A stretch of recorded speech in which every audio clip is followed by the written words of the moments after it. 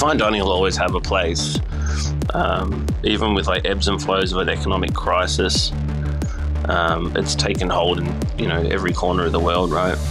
You're always going to have old money that's going to support it. You're always going to have this want to be seen attitude as well. This is just human nature. Hey there, it is Dani Valent with you, and I am thrilled to be presenting another episode of Dirty Linen, a food podcast. We chat to people in the world of food, hospitality, restaurants, and today's chat with Michael Wilson is a beauty.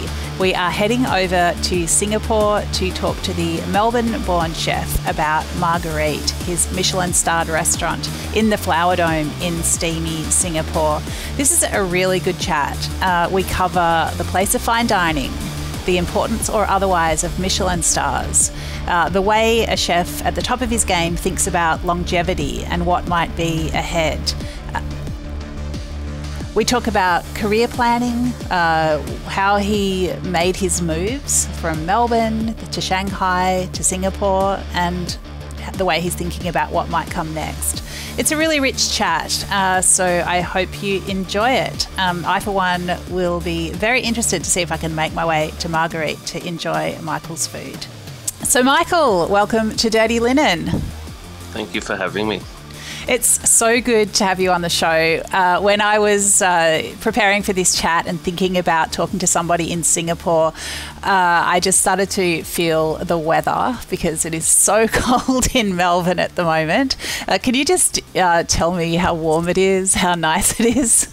It's always warm here, right? It's always hot. But the humidity is relentless. So, sometimes we'll escape to Melbourne in the winter, in Melbourne's winter, and it's just it's freezing. So for the first two days it's great, and then after that you're like, yeah, I'd like to leave now. Okay.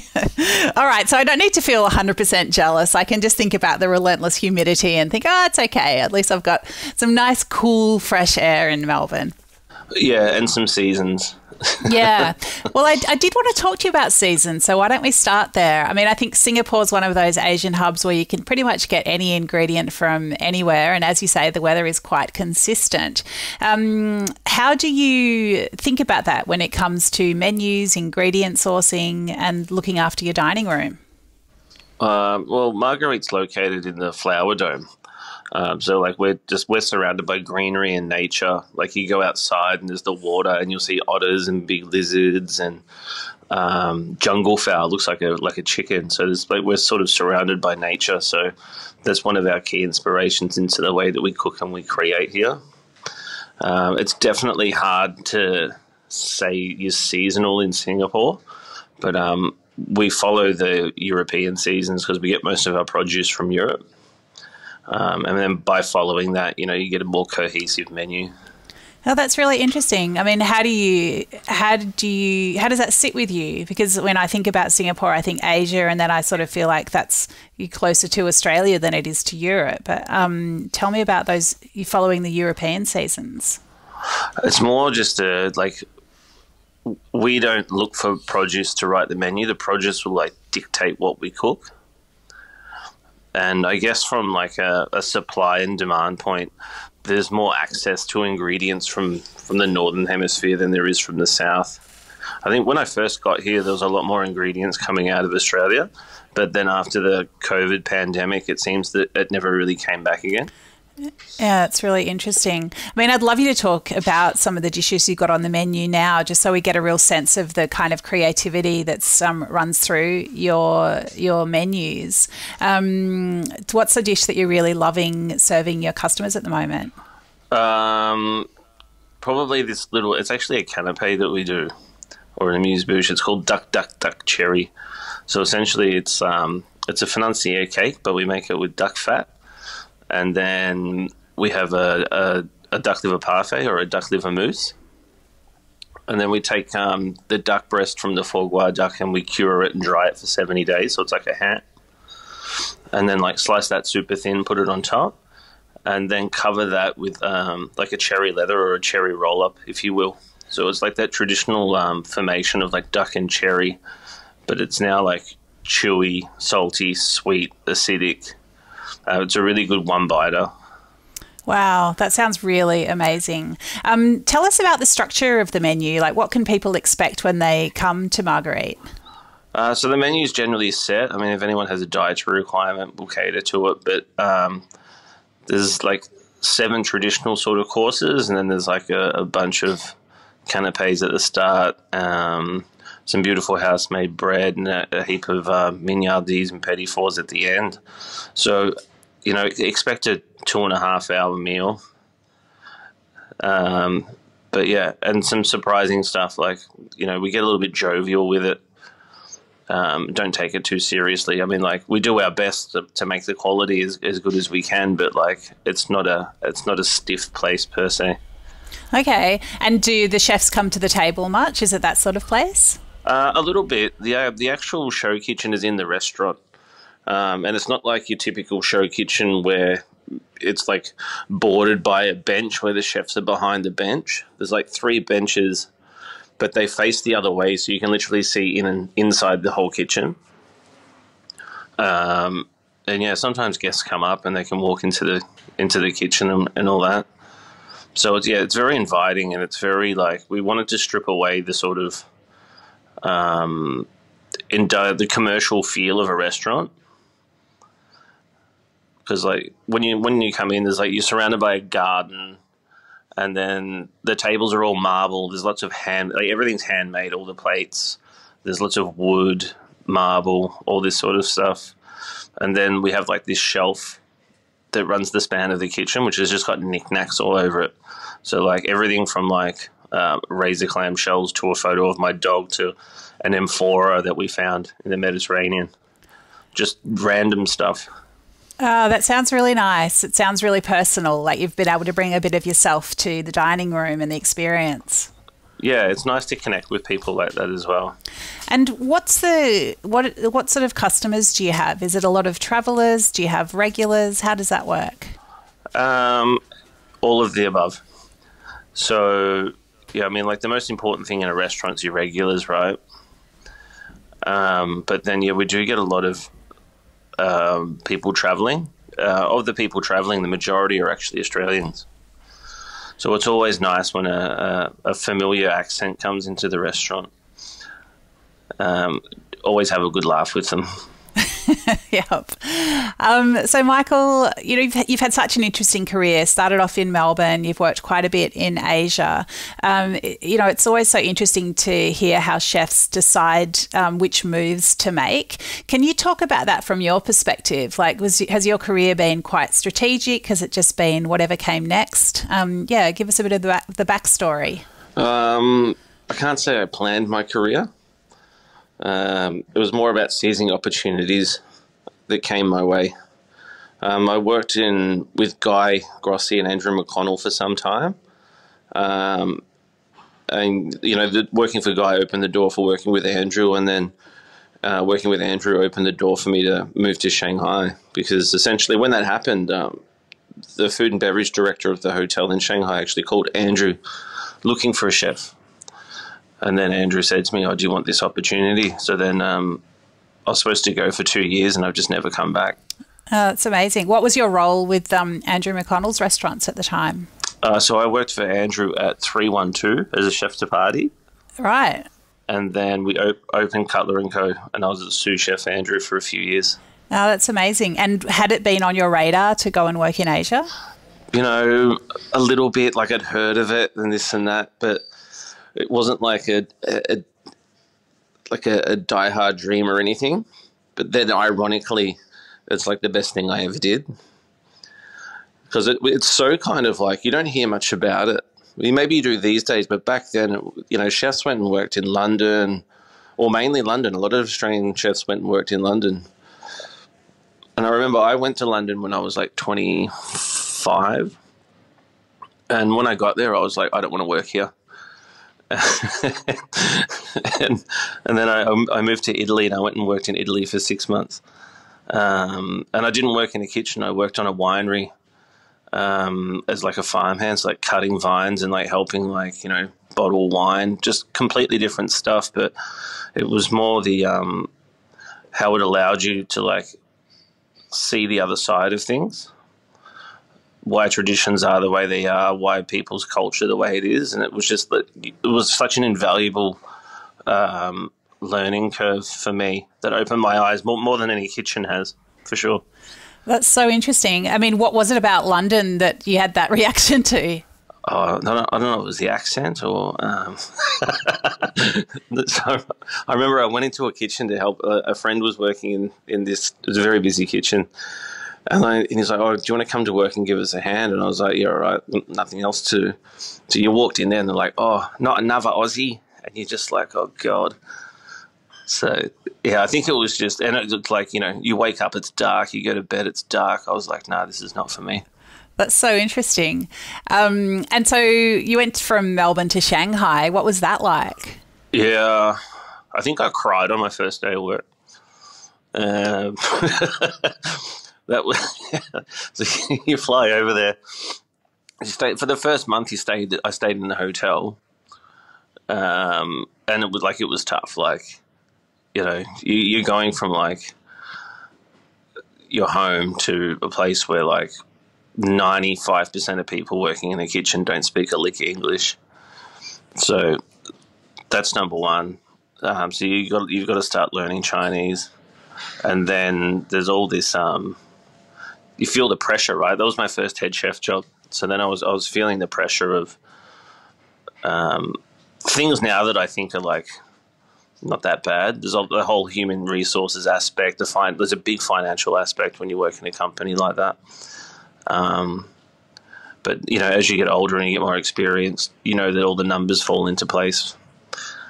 And then there's the aspect of not having any friends, right? So then you got to make a whole new group of friends. And then, you know, I made my best friends ever when I worked in Shanghai, and they're from all over the world. And we still see each other all today, whether they're in Mexico or Scotland or Ireland or Australia as well. So yeah, it was probably one of the best things I ever did. Wow, that's so interesting. So my notes tell me that 5 months after opening Phoenix in the Puli Hotel in Shanghai, the restaurant earned its first Michelin star. Tell me about that experience. That was like actually very out of left field. So this restaurant, it did breakfast, lunch, high tea, dinner. It was the only restaurant in the hotel. So then I was there for a few years before we renovated it, and I was actually planning on like leaving. I was like, okay, I'm going to get this restaurant renovated. I'm going to put this concept in, and then I'm going to move on. I've been here a while now, and then like you just said, 5 months it's open, and then it got a star, and it was like, okay, we better hang around for a bit longer.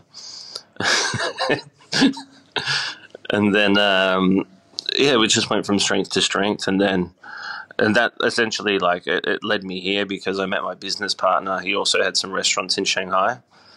He's Singaporean, and then some opportunities came up in Singapore to become a partner. So I moved over to Singapore. So you opened the restaurant in November 2021, and you repeated that amazing feat. You had a Michelin star within the first year. Tell me about the opening that restaurant, you know, your first restaurant as an owner in a foreign country with so much more to learn, no doubt, about, you know, this new place that you just moved to. What was the experience like? Yeah, moving here was... I moved here about 18 months prior, and then the whole COVID thing happened. So luckily for me, I had a bit of time to study the market and things like that. But one of the mind-blowing things when I moved here was just like access to ingredients. Like in China, we didn't have access to these kind of ingredients. Here, you can get anything you want. The only thing I think you can't get here is like blood. That's it.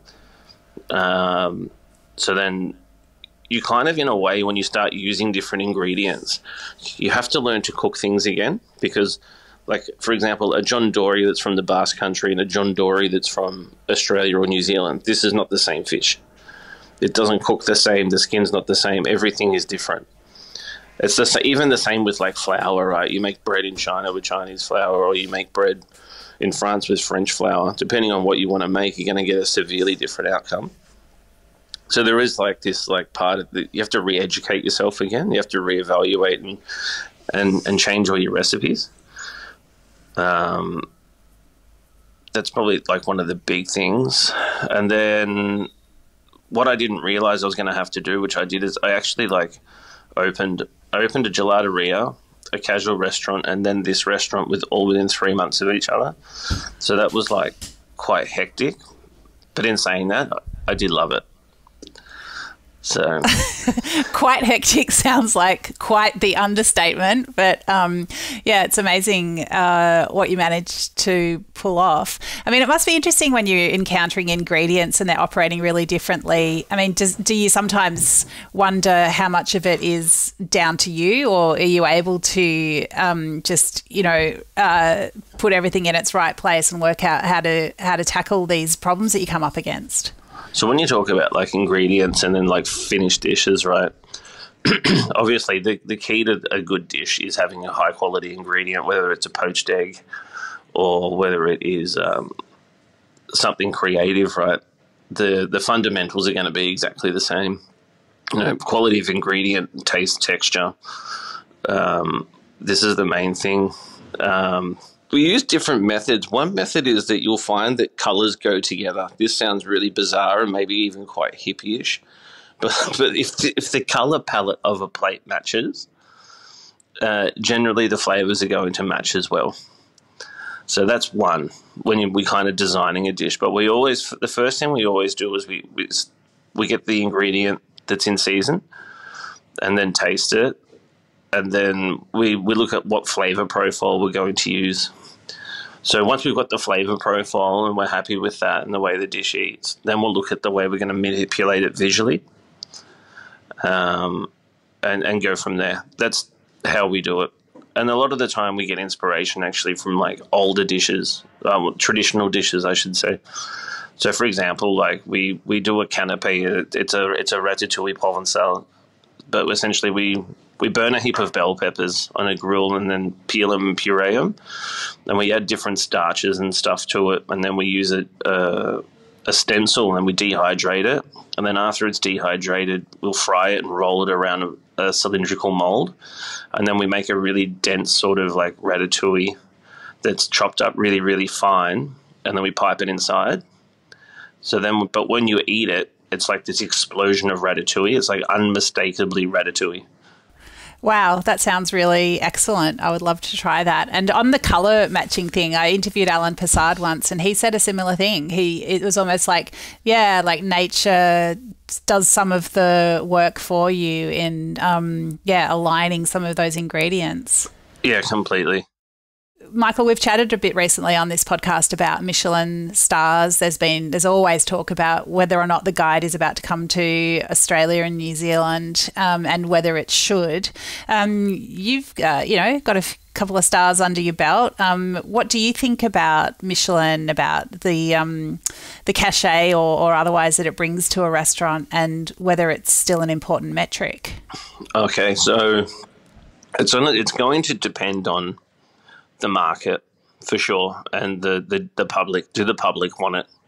If there's not an appetite from the public, then it's not going to work, right? Just like anything. In a lot of ways, Australia kind of beats to the sound of its own drum, and and it's got its own like definitive terms on what dining is. So there is going to be like this cross-cultural expectations, right, where I'm sure you've been to many a Michelin-star restaurant. Sometimes in Australia, I think the style is completely different. It's not to say that they're not good. They're fantastic. They're some of the best restaurants in the world, but is it going to be perceived in the right way? It's not really traditional. But in saying that, like how transformative Michelin can be for a business is absolutely outrageous. Like when we opened this restaurant, we were doing okay, and then we got a star, and then we were full for the next 9 months. So like it is crazy how good the marketing is behind it. Yeah, that's really amazing. I mean, do you think it matters like, let's say you came back to Australia and opened a restaurant, would you be sorry not to have that endorsement or the, the potential of an endorsement from Michelin? Who knows? I mean, I don't know. I don't think so. I think that, no, I don't think so. Horses for courses, right? If you want to play that game, you've got to go play it where that game's played, I suppose. Yeah, that's a really good way of looking at it. I guess, from my perspective, I have eaten in a bunch of Michelin-star restaurants, and it can be a really good indication of the kind of experience that you're going to have. But I think, particularly in Australia, when you think about, labour laws or, the cost of employing people, it's pretty tricky for an Australian restaurant to offer the kind of service that's traditionally considered like, 2 or 3 star. And so I really agree with you when you say it's about, it's about horses for courses and being confident in what you're able to offer in the place that you are. Yeah, I think that even when you get into this 2-3 star category of cuisine, you see such a massive investment on service. And then, I've been brought up to date how much people are paid in Australia these days, and it's if you wanted to do offer that kind of experience and that kind of cuisine, realistically, you're going to have to be charging $500 for food, maybe even more, just because the salaries are so high. Are people going to go for that? Yeah, well, basically, no. Not very many people. No, right? And I also feel that, when I used to work with Guy at Florentino's, I remember a starter on the menu being $38. And I feel like now... And also with Andrew's menu is $188. I don't feel that the cost of these menus has not reflected the same cost of putting it all together, right? The same cost of goods, the same cost of labor. So I think that restaurateurs in Australia have actually taken a massive hit bottom line. Well, I've just pulled up the Florentino menu, so let's have a look. So starters, a carpaccio, $40, cured kingfish, $45. There's a pasta dish there for $38. So, I mean... We're going back 20 years, right? Yeah, it's pretty crazy.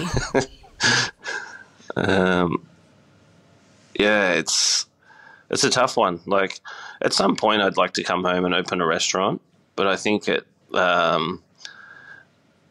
by that time, I'll have all the fine dining out of my system. Well, that definitely is something that I would love to dig into a little bit. I mean, where does fine dining sit with you? Where does it sit in the career trajectory of a chef, and where does it sit in dining culture? Fine dining will always have a place, even with ebbs and flows of an economic crisis. It's taken hold in every corner of the world, right? You're always going to have old money that's going to support it. You're always going to have this want to be seen attitude as well. This is just human nature. I do feel that some of the stiffness and formalities has come down a bit. And then, I'd like to see the storytelling kind of come down a little bit as well. When a waiter comes to the table and every dish has a story about, a grandmother or a sustainable thing. And it's I feel that sometimes restaurants can forget that people are there to enjoy each other's company. And it's not really to be honest, it's not really a popular narrative in the industry, because everyone at the moment likes a story and everyone likes sustainability. But the reality is, unless your restaurant's full and you're making money, it's not sustainable. And you can, get as many green stars as you want, but if you're not open, you can't be sustainable. And I just think that we need to pay more attention to the diner and their wants and their needs, rather than sort of, pushing a narrative just for attention. Yeah, well, I think that's so well said. I mean, let's think of the diner. What do you think that diners want? Yeah. And this is also going to change depending on your geographic location, right? Well, let's think about the diner. I mean, what do diners want? How do you still run the restaurant that you want to run, but put the diner first? So, every dish has its provenance and all that, and story or whatever. But unless someone like specifically wants to hear it, you got to feel it out. This is where the front of house team have to actually be quite in check with the guest. And some guests are like way more chatty than others, right? Some guests like literally want you to sit at their table and have dinner with them, which is not my favorite thing. I love having a chat with the guests or whatever, but some like can be pretty full on. But yeah, you just got to feel it out. Yeah. Well, what do you mean when you'll eventually get the fine dining out of your system? What's the personal journey there for you? I mean, so in life we all have like dreams and aspirations and goals and stuff, right? And I have my goals within my personal goals and my business goals and my aspirations for this restaurant. But I know that like I can't work like this when I'm 60. It's not going to be it's not going to be viable. I think that like when I go back to Australia, what I really love is I love your beautiful basic corner pub. No fuss, everyone's happy. And they're just, the other thing is too, I'm going back to something that I grew up with, right? So maybe it's like being abroad for so long that you subconsciously it's something that one craves, is to be around that environment again. So is it the relentless creativity or the drive, the necessity of being creative? Is it the hours? Is it being on your feet? Is it the pressure? Like what about it means that you won't be able to do it? I think it's everything combined. I mean, like we all have other people in our lives as well, right? So at some point you want to prioritize other people and you want to spend more time with other people. But I would say of the list that you just said, for me personally, the most difficult one, I think is, to be honest, the relentless creativity is quite taxing. It's enjoyable when you get it right, but it's miserable when you don't, and you get it right 1 in 10 times. So more often than not, you're miserable. And then people come in and then they eat the menu and they're like, oh my God, this is amazing. When are you changing it? And you're like, oh God.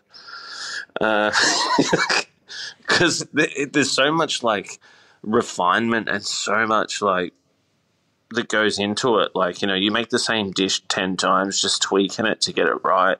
It's just like, it's such a bad business plan. You know what I mean?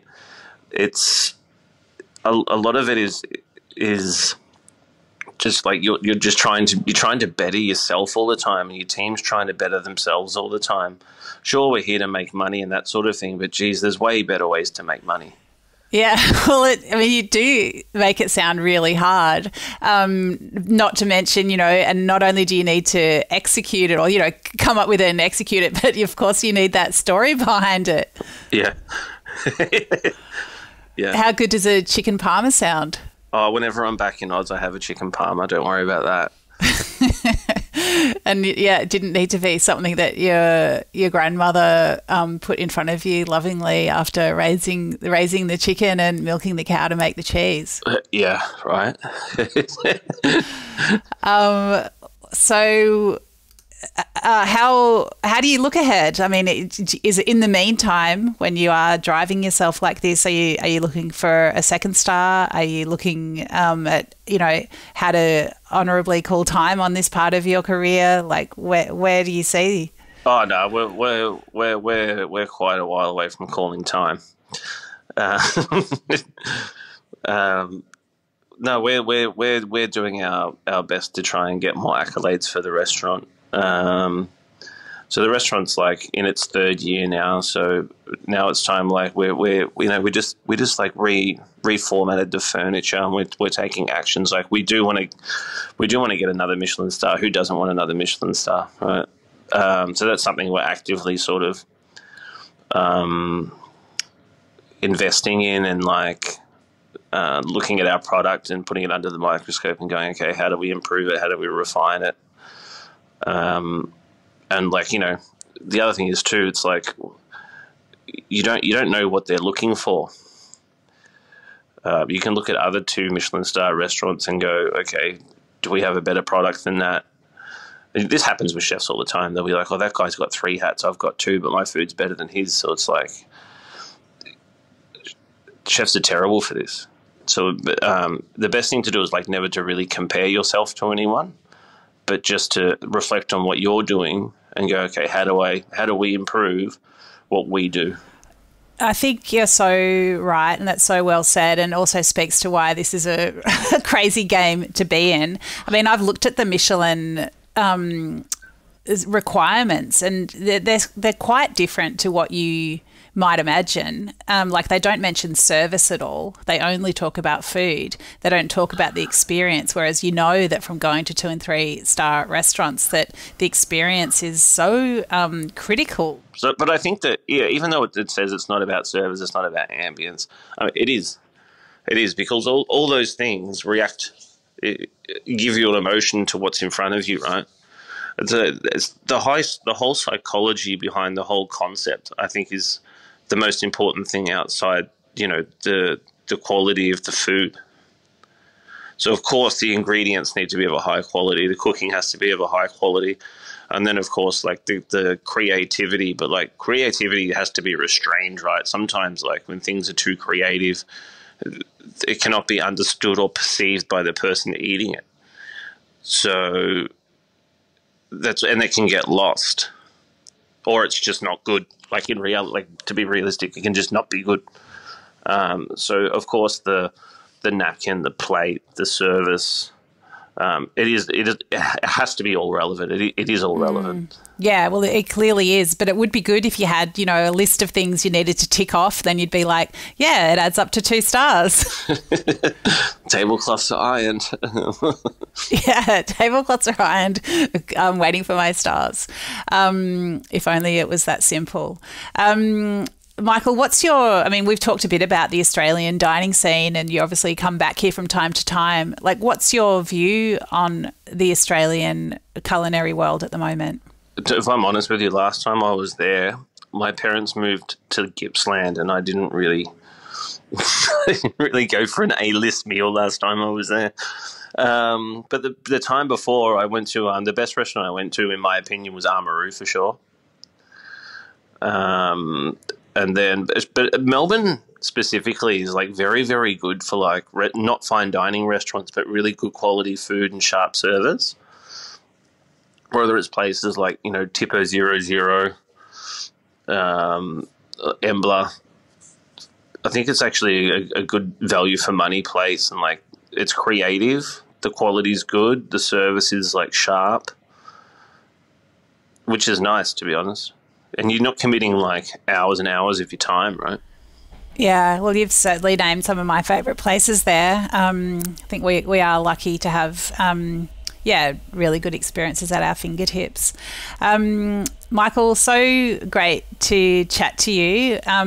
We're speaking at the beginning of your work day. What does the day hold for you? I've got to get on a call for a taste of Port Douglas. I'll be in Australia for the Taste of Port Douglas in August, so we just got to get on and organise a few things for that, and then a bit of cooking. Love it. Well, I hope I get the opportunity to try your food in Singapore. It sounds really interesting, and yeah, I won't make you sit down at the table. But yeah, wishing you all the best, and that's great. Exciting to hear that you're going to be at Port Douglas as well. We would be thrilled if you could make it over at some point. Yeah, well, I would love to. It's been have not been to Singapore for quite a while, so it would definitely be fun. But thank you so much for sharing with us today. I really loved this conversation, given me and I'm sure the audience a lot of things to think about. Thanks, Dani. This is Dirty Linen, and I'm Dani Valent. We air the issues that the hospitality industry finds hard to talk about, hearing from different people with unique perspectives. We want to hear from you as well. If you have something that needs to be said about a topic, get in touch so we can include your perspective. Contact us at dirtylinen@deepintheweeds.com.au or hit us up on Insta at Dirty Linen Podcast. We can't wait to hear from you.